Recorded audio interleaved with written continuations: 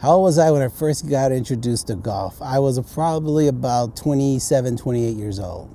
It was right after the military, about a year after the military.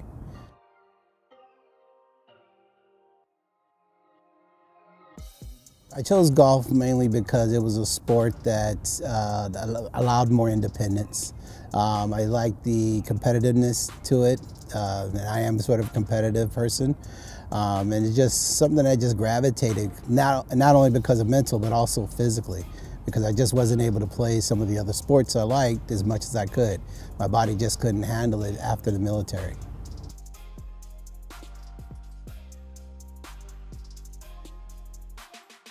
It was interesting. I tried to reflect back on as the love of golf progressed, and I was trying to understand why. I thought it was because I was competitive, because golf can be that, but it actually was the serenity behind golf. It was being able to be out on the course, sometimes, most of the time, playing by myself, just being separated from everything. And any golfer would know, you need to focus on golf. You need to block other things out, zone in, and pay attention. And that actually played a major part in my evolution and love for golf, because I found myself where I had that peace and that calmness. Even though you could be frustrated by what you do, it still didn't take away for that 4 to 4.5 to 5 hours of just myself in this course. And that actually played a major, it provided a lot of support for myself internally. Golf helped me, I can't say overcome, but it helped me deal with a lot of my challenges for PTSD, anxiety, and other things that I, at the time, did not know I had. Clearly, when I came out of the military, I already had this, but it was unbeknownst to me that this existed. So as the evolution of my golf playing progressed, and I, again, not knowing, but I started to fall in love with golf. And then like I said, the serenity, be able to play by myself, that in itself was why it just started giving me some level of calmness. And again, I did not know why. Again, for the years, I thought it was the competitiveness.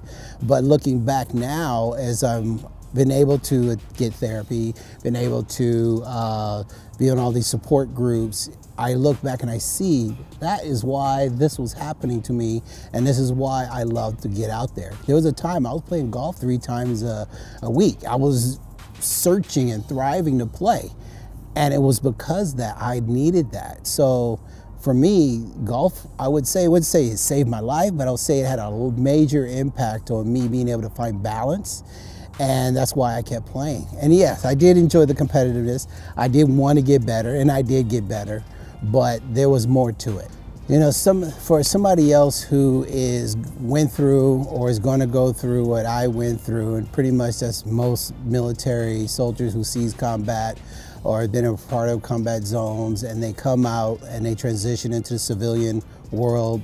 And if they are able to find golf, I definitely would like for them to understand that, first, you find the level of patience. Because golf can be very frustrating. Everybody who plays golf knows that. But I think my advice to them is to truly take a hold of it and try to find what they can get out of it. I was probably lucky enough to just fall into different programs and organizations in golf. I was able to be a part of a lot of things, and also got to meet people, and those things kind of helped. And then you find yourself in associations with other stuff, because a lot of times as vets have to deal with the things they deal with, usually it relates to loneliness. You don't have some of the support that you have when you're in the military. Yes, you may have family. Yes, you may have other vets. But what happens when you're either by yourself, or what happens if you're not married, and then, or maybe divorced because of whatever took place in your life? Golf can open up some of those doors, I think, that would allow you to find a commonality. It may or may not be vets, but if you actually enjoy the sport, and again, you find that serenity out there in the golf course, being able to share beers and look at the golf cart girls and all that gives you that some level of entertainment for at least about, again, 4 to 5 hours, or 6 hours, or not, depending if you're going to the 19th hole.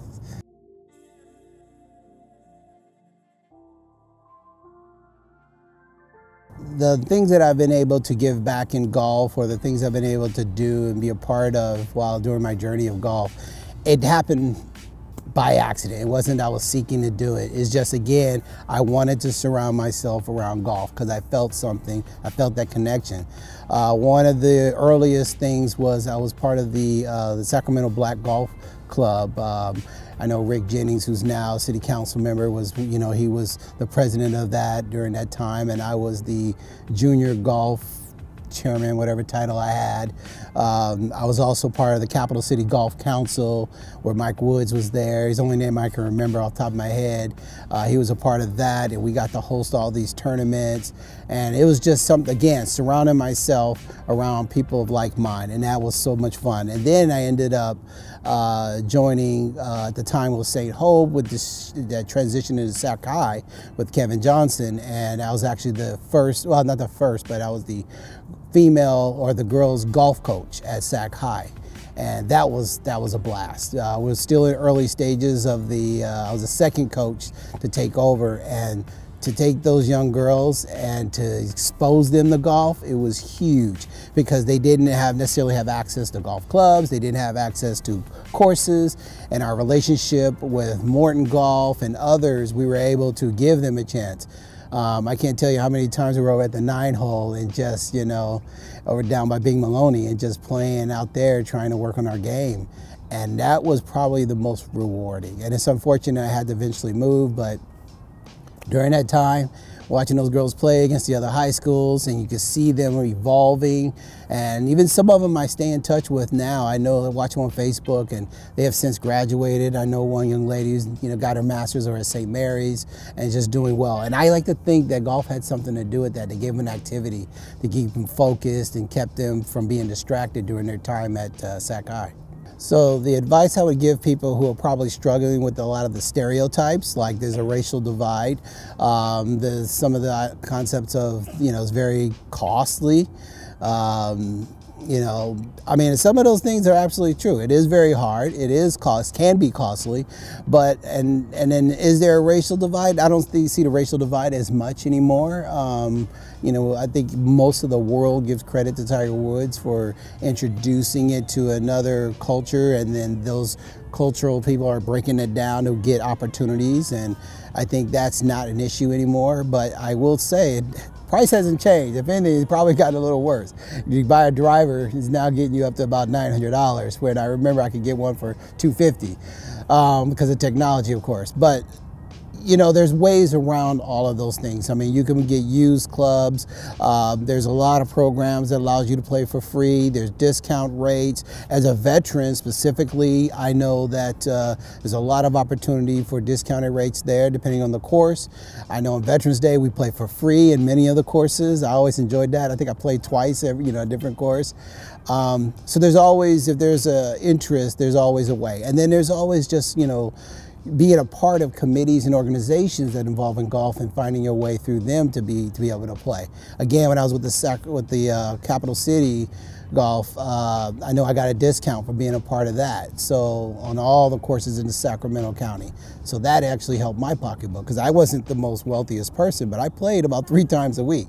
So I must have found some way to do that, as a, you know. So I think anybody who has an interest, you can find a way. And plus, I think there's a community of golf that exists where if people see that you actually love playing it, they'll, you know, hey, I got you covered. Because it's kind of tough to find a foursome all the time. So if you're somebody who loves and they know you're sitting over there at the sideline, they'll, hey, you know what, we'll split your 4th fee. So there's always a way. And then again, you also have like twilights and all that, especially when the time zone changes.